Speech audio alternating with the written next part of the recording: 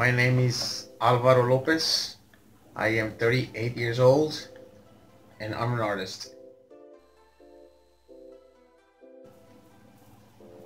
I started drawing when I was about 5 years old.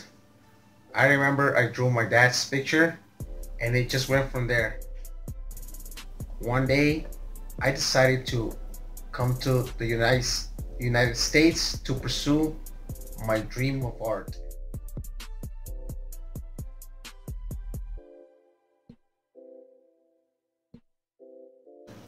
While I was there, I entered a drawing contest held by this magazine called Leo Lopez Art.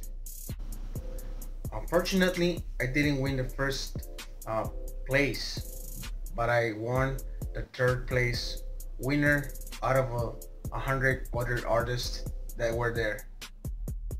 Whenever I'm drawing or painting, I am in my own zone where there's no distractions. My favorite art piece right now, it is La Abuelita. In English, it is called The Grandma. It is my favorite piece because it brings back memories of my grandmothers. It reminds me that my grandmothers are watching over me and keeping me safe. My art has been featured in a restaurant in West Los Angeles. I don't want to ever stop drawing or painting because I want to get better and better.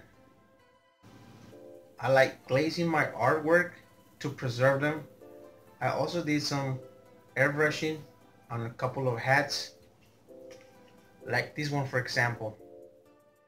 Hopefully my art can be hung up in a museum somewhere someday.